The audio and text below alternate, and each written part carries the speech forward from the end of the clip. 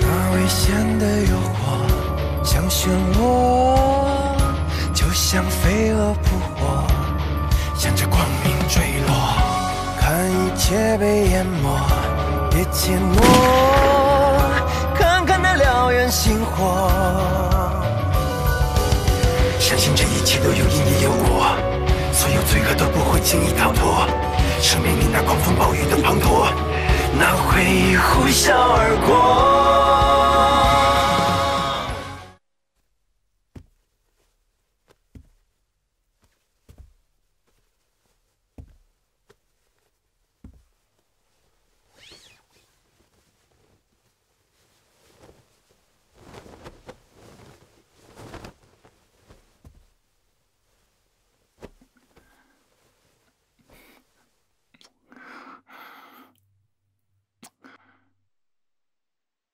林宝儿，等着瞧吧，被你抢走的，我会一样一样都拿回来。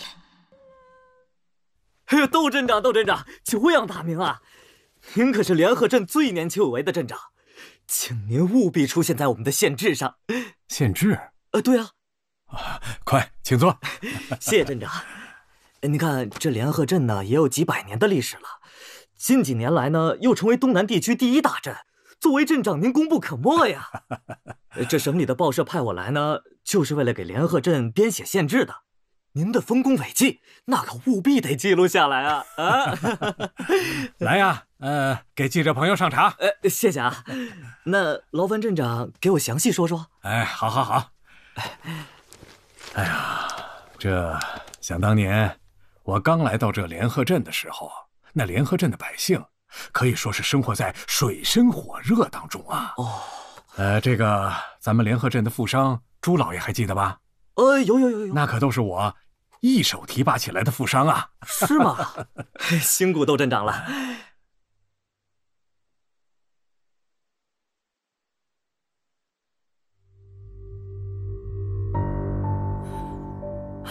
找我干嘛？你就没有什么想跟我说的吗？没有啊。如今你连声父亲都不叫了，能让我叫你父亲，好歹有个做爹的样子。放肆！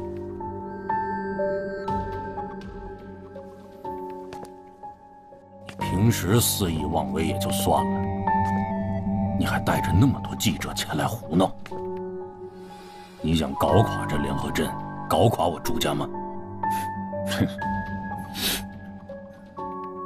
是又怎么样呢？我还告诉你，如果我有的选，我还真不想姓朱。我妈就是死在这个屋子里，她怎么死的，你应该心里清楚吧？我已经跟你说了多少遍了，你妈的死纯属意外。意外，又是意外。来到这个联合镇，住进这个家里，我妈就死了，哪有那么多意外？不是。你究竟瞒了我多少秘密啊？你明知道我妈最讨厌的就是鸦片，还跟那个姓窦的做这种事儿，你对得起她吗？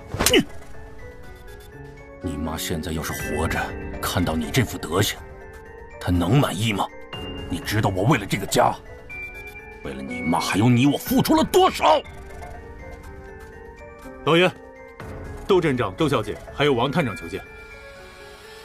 把少爷给我看好，没我的命令，不允许他出这个书房。哼！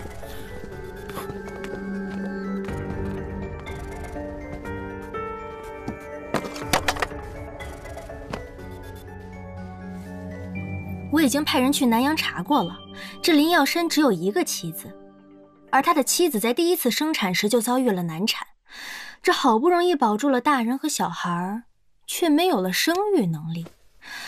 而那次生产啊，是个儿子。据我所知，林耀山确实有个儿子叫林嘉诚。这林嘉诚就是林耀山的独子。独子？对，林耀山根本就没有女儿。如果这样的话，这个林宝儿到底会是什么人呢？直接去问问他不就知道了吗？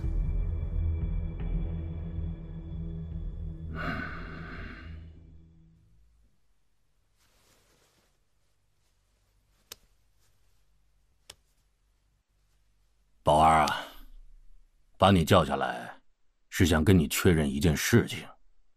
您请讲，宝儿定是知无不言。南阳林耀山，到底是不是你父亲？您在说笑什么呀？当然是我父亲了。哼，我这儿可是有证据的，休想撒谎。窦小姐，我是不是林家之女与你何干啊？你挑拨冠文哥和朱家的关系，利用他伤害我的父亲，怎么就和我没关了？宝儿，我朱家可待你不薄啊，有什么话，我希望你能够直说。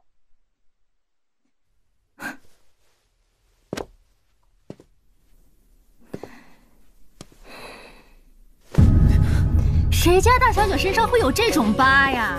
说你是哪儿来的野种？你来联合镇究竟想干什么？不说是吧？不说我可就动手了。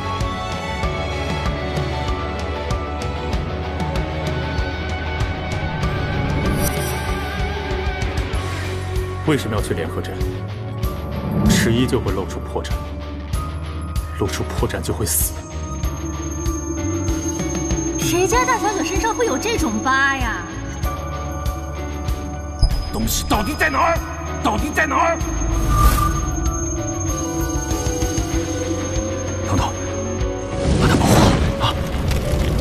一会儿无论看到什么、听到什么，都不要出声，不要出去啊！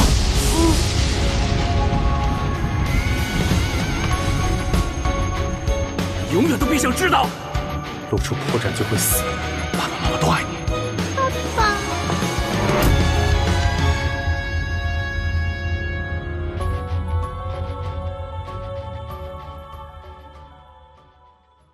你谁呀你？你居然敢擅闯朱家！朱老爷，这就是舍妹在你们家受到的待遇。林少爷，您怎么来了？我再不来，难道让宝儿死在你们朱家？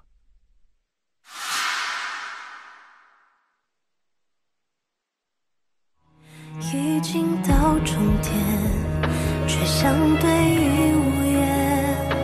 错开的视线，就像洪水在蔓延。谁又甘心被欺骗？爱怎么会是谎言？在一瞬间。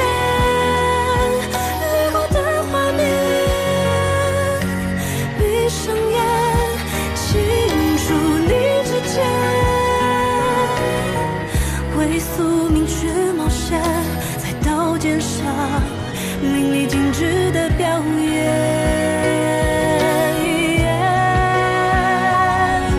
某个瞬间，脑海的画面汹涌袭来，是潜藏在心底的信念，也是无法逃离的深渊，黑暗里的一丝光线会证